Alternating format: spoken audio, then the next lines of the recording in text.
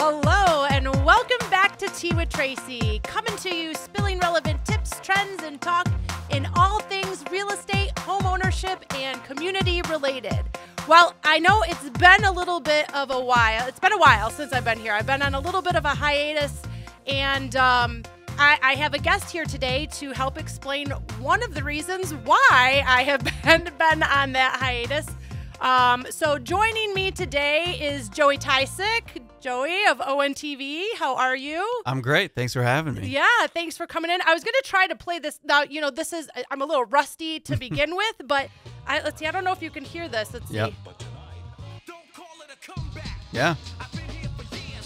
Right. So it's been almost 4 years that I've been doing this podcast, but I did take a little bit of a hiatus, but I'm back. Yeah. Here I am. And I'll be starting a new series next week.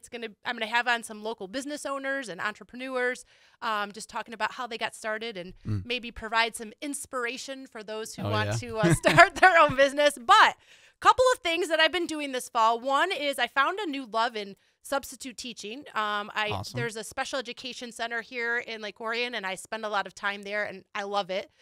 But another thing that I found that I have a kind of a love-hate relationship with. It's a toxic relationship, that's for sure. It is very toxic, and that is fantasy football. Yep, and we're to blame. Yes, you are to blame. You invited me this summer to join the ONTV Fantasy Football League. Yep. You are the commissioner. So what is that like? Because this is the first year that I have had anything to do with fantasy football. So as the commissioner, what specifically are your duties? I just, for the most part, I try to stand off a little bit as a commissioner, but I try to make sure that everybody remembers to set their lineups as best as possible.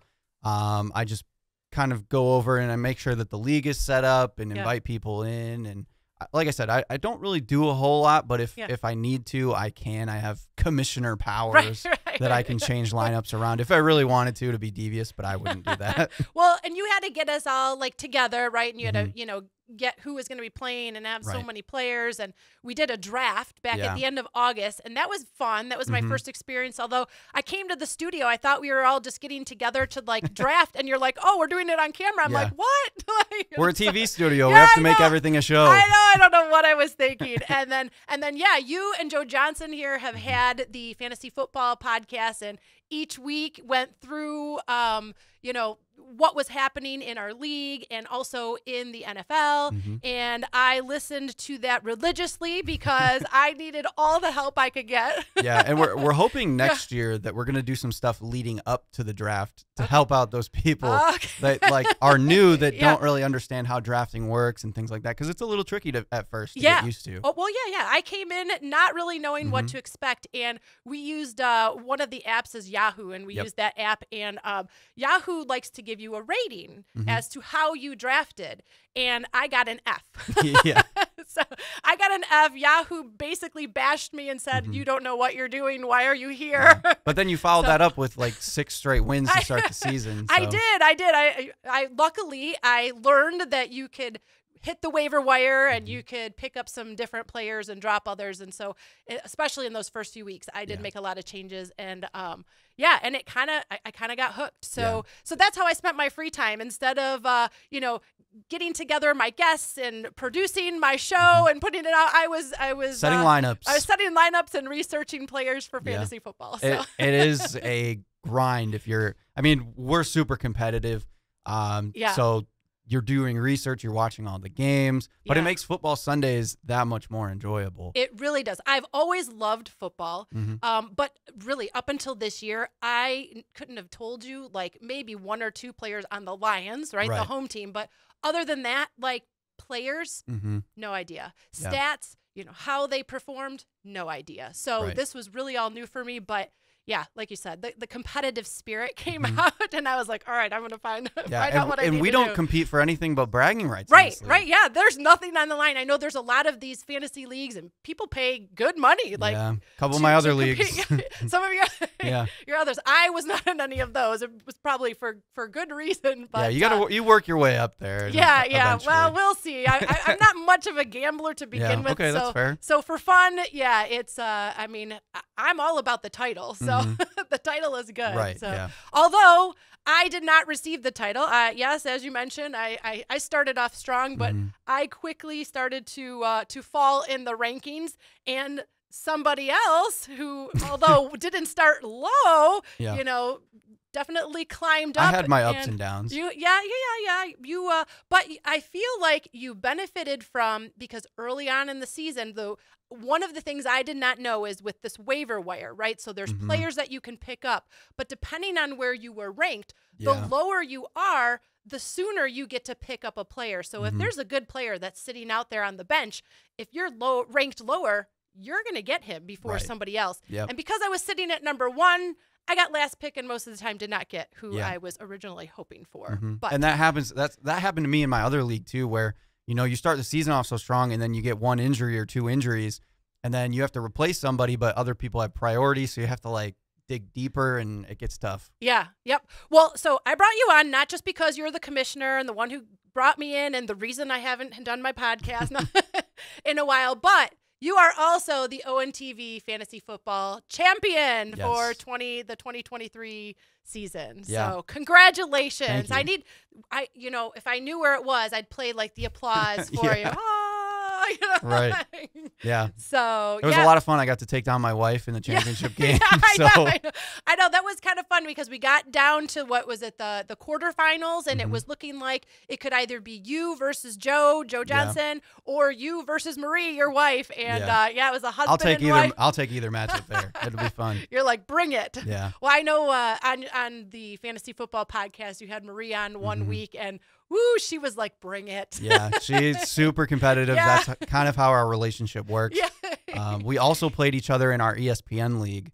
And I hate to say it, she didn't play in the championship, but we played earlier in the year, and she beat me pretty bad. But I also won our ESPN league too. So wow, it was a pretty big year for me. I lost in my big league, so I play in 3 leagues. Okay. I got 2 out of 3, which is one of the best years I've had. That is fantastic. Well, congratulations. Thanks. So you're going to have to share your notes for next season. I'll try. You're like, no. I mean, I like when people are into it and I can give advice and stuff. And the hardest thing, though, is to not take too much advice. Right. Yeah. Some of it, right. Yeah. Because I know there are weeks where I went with my gut, or there were weeks where I tried to think it through a little bit too much and didn't go with my gut, and then my gut was right. And that's where I get burned a lot. Is I start to think too far into it, and I get too deep into it. If you talk to Joe, he'll tell you all the mistakes I've ever made. Joe's over here. Well, Joey. Yeah. So, but I did do, so with my family, we do this survivor pool. And for those who don't know, it's for the NFL, for football as well. But each week you have to pick just who you think is going to win, no players or anything. And so you were actually my football Yoda, I guess, for that worked for league. A little while. Well, it worked it's the farthest that I've ever made it in the survivor pool. So, and you'd give me the information, and then it was up to me to make the choice. And one fateful week, I did not make the right choice. So I actually consulted with one of the students at school as well. And so I kind of went with his advice, won't name any names, but yeah. So it's been a lot of fun. And I do think at one point that I said, I'm done with this and I'm never doing this again. But let's be real. I will be back next season. Yeah, and you're going to want to be better than ever. So that's right. Now that's how we get you. Yeah, I'm going to be doing my research, and but hopefully I can find a way to balance so that I can still come to you at Tea with Tracy and also participate in fantasy football. So it really was a lot of fun. So I'm glad that you had fun. Yeah. That is the most important thing. I did have fun. As much as fantasy can be frustrating. Oh yeah, and trust me, there were days. Although I would say the first loss I knew was coming, and actually it was your wife who took me out. So week 7. That was my first loss, but I knew it was coming just with my lineup, and she's had a pretty solid team. So she was a really tough one to beat. But yeah, so it was a lot of fun. I enjoyed it. But I think probably my favorite part, not just being able to watch the games, was that you and Joe and I, sometimes a couple others, but there's a group chat that you can get on, and that's kind of fun because then it feels like you're watching the game with other people, and some of the not really trash talk so much, but you guys, I could ask you questions and be like, Right. well, why this? What's going on? And get my questions answered. So so it was a lot of fun. Awesome. So, but well, anything that you want to say as the champion of two different fantasy football leagues, or any advice that you can give to those of us that, you know, we're new to all of this? Yeah. I would say take a little time off, enjoy it, because the draft happens in April for the actual NFL draft. Okay.